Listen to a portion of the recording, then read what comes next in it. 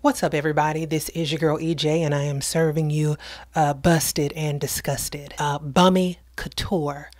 I don't know if this is too close or too far because I've only been using a mic for maybe a month. This may be the most random video I've ever done. So there will be a focal point, right? But then there will be random inserts just because. I put pinto beans in my crock pot around 8 o'clock this morning, and they were done by 4 o'clock. And I feel like I need grandbabies. Like, why didn't you cook something that didn't take hours in a crock pot, Big Mama? So I feel like at this point, when it comes down to daytime television, especially the toxic ones like Maury, Divorce Court, Paternity Court, because you know the toxic ones are the best. I feel like it is doing us a disservice to continue with new seasons and having virtual appearances. And I really feel like y'all owe us some reruns, you know, because if he's deemed not the father, how's she gonna take off running at her house?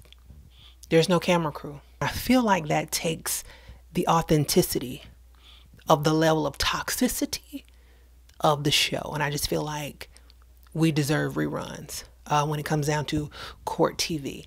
You know, if you got to put on a whole NASA shield, you know, just don't invite the people in. Just don't go to the court audience. Just stay at home. Just keep showing the reruns. So we are 2 days away from Christmas 2020, if it in fact comes.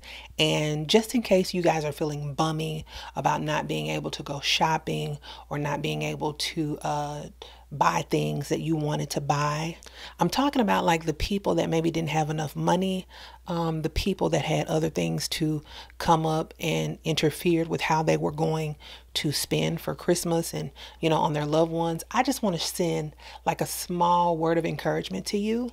Girl, stop tripping. I understand the pressure to buy nice things and, you know, make sure your children have things that you didn't always have.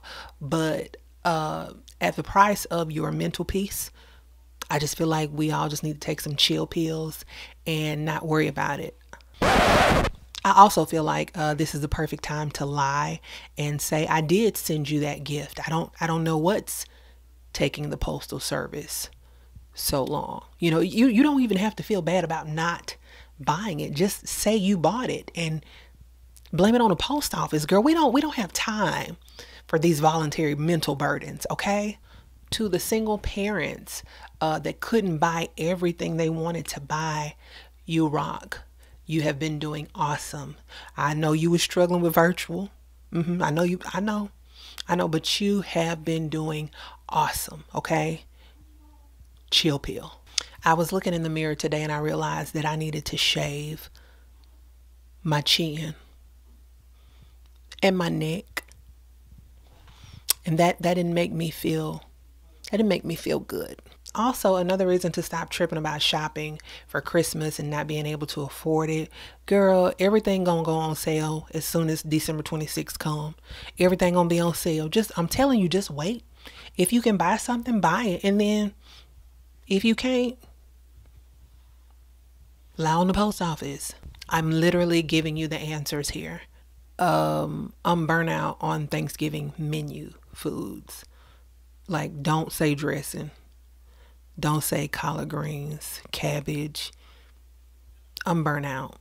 To the people who are mourning the loss of a loved one, maybe this is your first Christmas without them, just want to send you some love and some light because I can only imagine how hard it is.